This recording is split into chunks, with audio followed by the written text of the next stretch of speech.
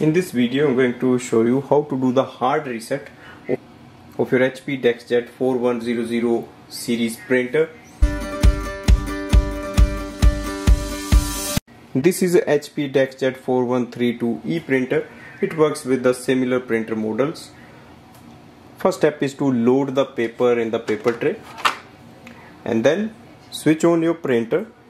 Now we have to press and hold the power button, that's here, and the cancel button all together for 15 seconds.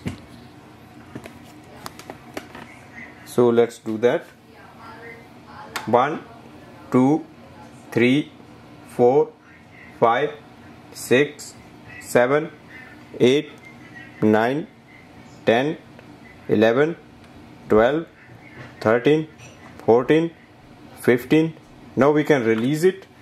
It will send a command for the printer to print a page, so we'll just wait for that.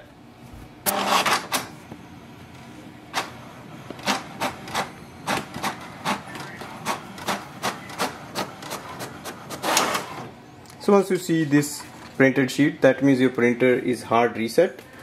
This should fix many problems of the printer. Thanks for watching.